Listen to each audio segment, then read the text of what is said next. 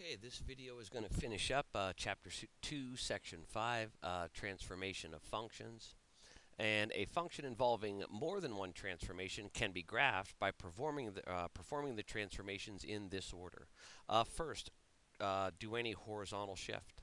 Next, stretch or shrink the graph. Number 3, reflect. And then finally, do a vertical shift. So we're going to use the graph given down here. This is our f of x graph.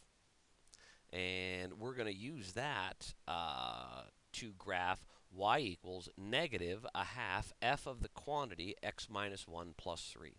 So we just got to do this step by step. You know, we have our starting point is this graph, and we just want to work on it sort of from the inside out. So in your notes, I believe I have this graph printed, and then there are 4 blank graphs.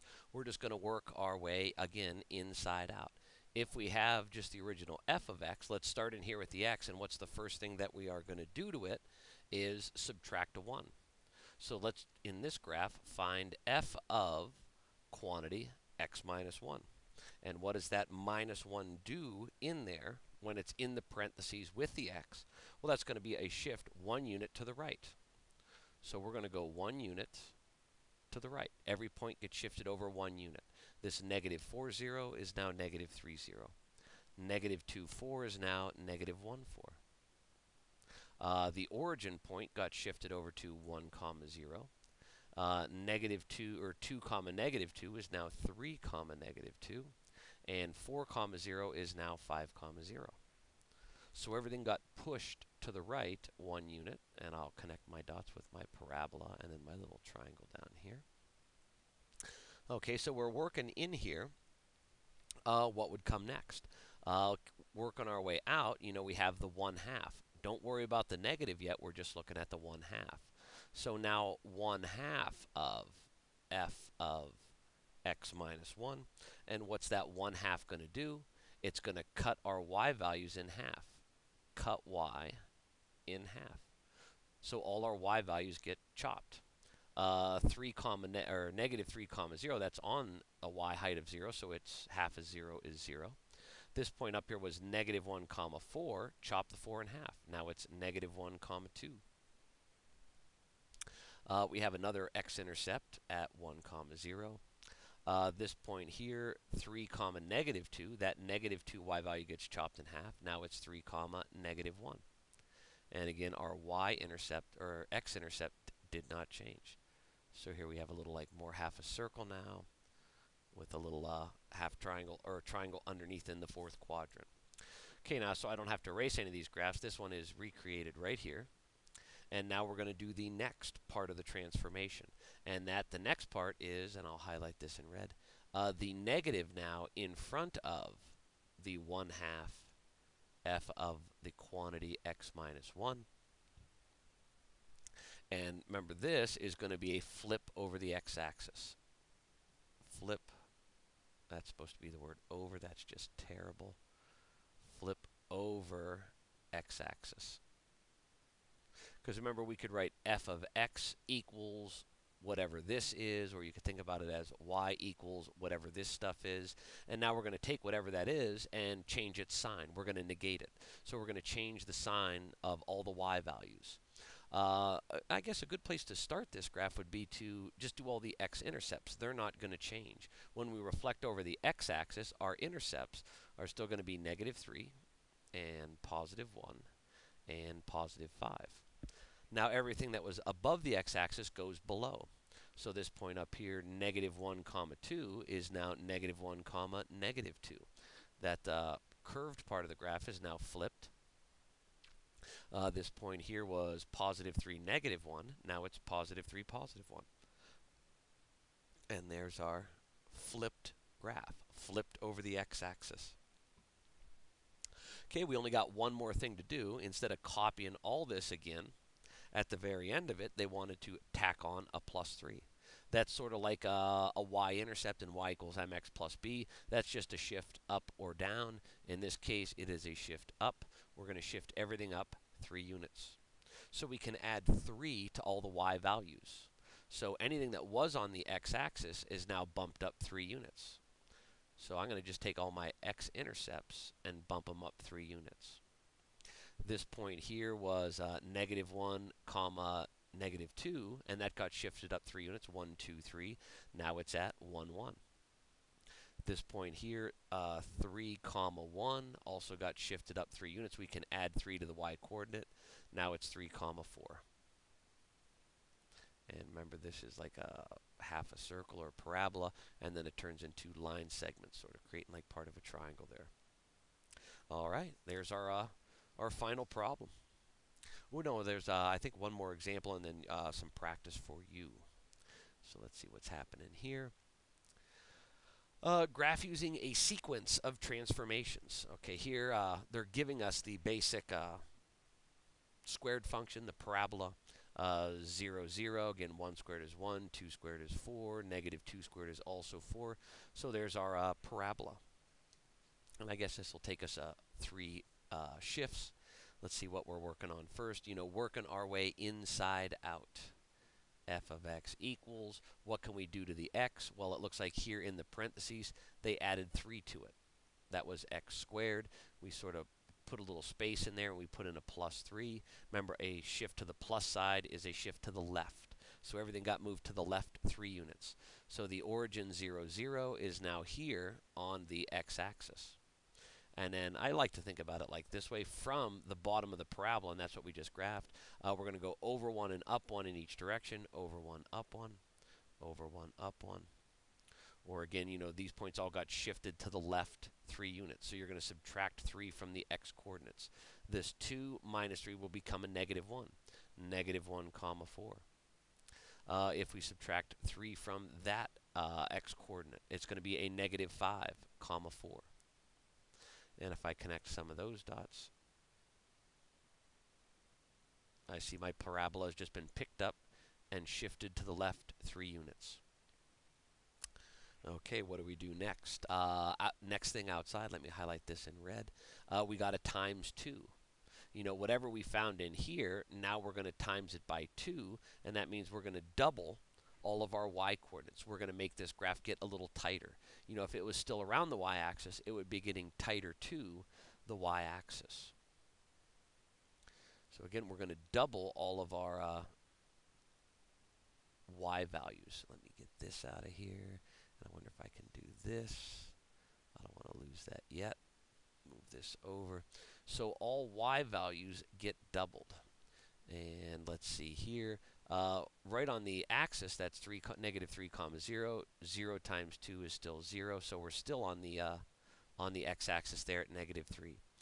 This point was -2, comma, 1. Now it's going to be -2, comma, 2. 1 times 2 is 2. What did we have here? This point was -1, comma, 4. Again, we're going to double the y value. So now it's going to be -1, comma, 8. We have another point here at -4, comma, 2. We just doubled this y value, moved it up twice the height. Same thing here. We have -5, comma, 4. Now it's going to be -5, comma, 8. So we still have our basic parabola shape, but it got a little skinnier. It's going up faster. And I guess I can just overlay this right on top of here. Last transformation, everything gets moved down 1 unit. All y values will get 1 subtracted. So here we were at -3, 0. Now we're at -3, comma, -1. Where'd my pen go? There we go. This point was -4, comma, 2. That also gets knocked down 1. -4, comma, 1. This point was -2, comma, 2. Now it's going to be -2, comma, 1. We had our other points up here at -1, 8. That's going to be knocked down to -1, comma, 7. And we had -5, comma, 8. Now that's -5, comma, 7. So we took that parabola and just moved it down 1 unit. Ooh, and that wasn't very good, but I can sort of cheat here a little bit, go like that. Close enough. You get the idea. All right, I think this is the last example, or the last thing for you. Checkpoint 8 is a lot like the first example. They give us this graph here, and they want you to do a series of transformations and wind up with negative 1/3 f of x plus 1 minus 2. So again, on these, pause the video, try the problem, and then start it back up and see if you got it. You know the drill. Let's see here. First thing, f of x plus 1.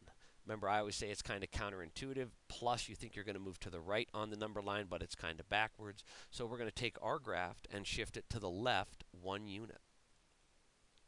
And let me move this down a little bit here.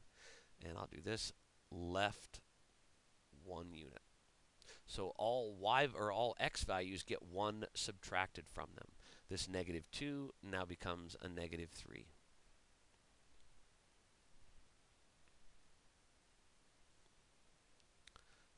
Let me stop this here for a minute. I realized I updated my slideshow at school, but I did not do it here. I chose some better sized graphs for this, and actually I guess I can just bounce back and forth between a couple. I'll get these out of the way. Maybe I'll just copy.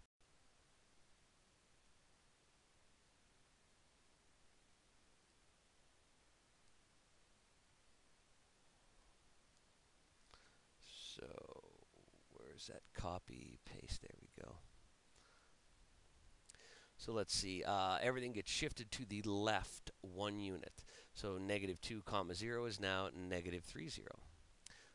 0 comma 3, we're going to subtract 1 from the x. So now that's going to be negative 1 comma 3. We'll have 1 at 1, 0, 3, negative 3, and 5 comma 0. And these are all straight line segments. 5 comma 0.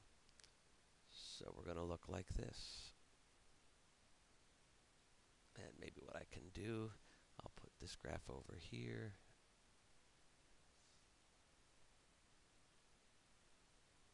And I guess I can just bounce back and forth between them. There we go. So we did the plus 1, f of x plus 1. Now we got a 1/3 out front. That 1/3 is going to cut the y values by 1/3. Cut y by 1/3. Or, divide by 3. You could look at it that way. Divide y values by 3. So here our y value was 0, so it stays as a 0. This y value was a 3. 3 divided by 3 is 1, so that point got knocked down to negative 1 comma 1. This y value is right on the x-axis. It's not going to change, as will the one at 5, 0. But this one here at negative 3, we divide by 3. So 3 divided by 3 is 1. So that's going to be over 3 down 1. So we just got a little closer to the x-axis. We took the height of the peaks out and the depth of the valleys out and sort of moved it closer to the x-axis. Now let's see what's the, I guess I can erase this graph over here.